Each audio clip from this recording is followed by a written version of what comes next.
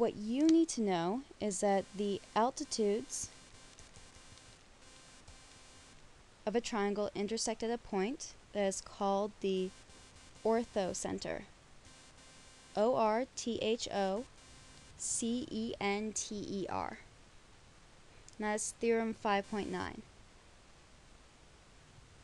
Here's a little bit of extra information for you. It's not something that I'm going to test you on, but it's always good to know.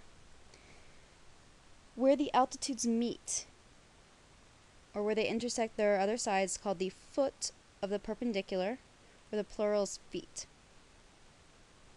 Meaning,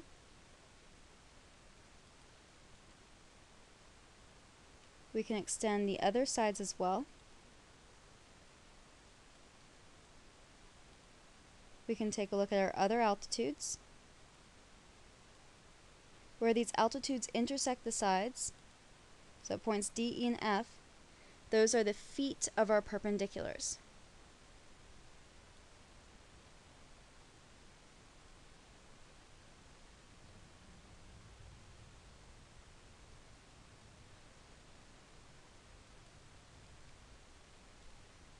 And that's the first bullet point. Next, we can connect the 3 feet, and when that happens, we get what's called the orthic triangle. So let's go ahead, we're going to draw line segments in between the 3 feet.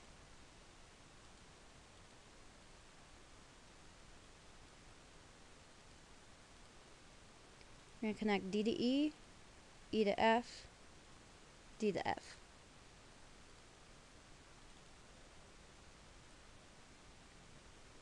Thus, triangle DEF, the red triangle that you see, let's get rid of the altitudes so we don't get confused.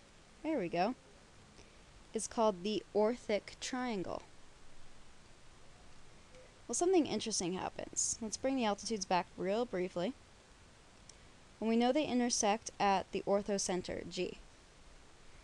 The orthocenter, G, is actually the in-center of the orthic triangle.